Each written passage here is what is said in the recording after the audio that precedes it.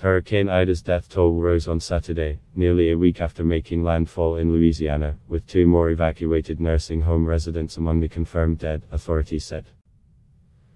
Northeastern states started the Labor Day holiday weekend digging through debris left by the deadly deluge that killed more than 44 people and caused public transportation in New York City to grind to a halt, with operators promising to restore some lines before the start of the work week on Tuesday.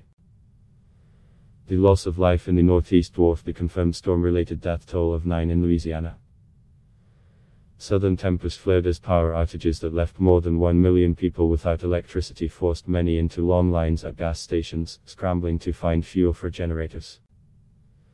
The new deaths in Louisiana were among evacuated nursing home residents at a Tangipahoa Parish warehouse now under state investigation after reports of squalid conditions.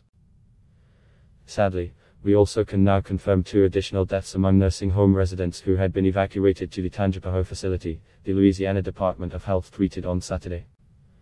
This brings the death toll of nursing home residents evacuated to this facility to 6, the health department tweeted.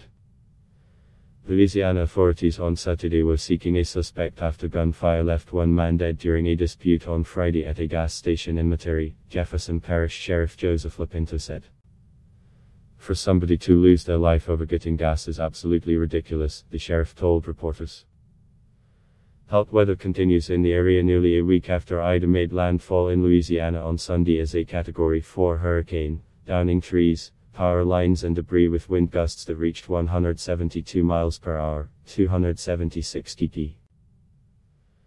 Amid the cleanup in the Northeast, commuters using public transportation to venture into their offices amid the COVID-19 pandemic may not be completely in the clear, with Hurricane Larry intensifying as it churns about miles km east of the Leeward Islands. Higher swells could approach the northeast coast by the end of the week, with Larry staying offshore, meteorologist Bob Oravic of the National Weather Prediction Center in College Park, Maryland told Reuters. At Block Test Y.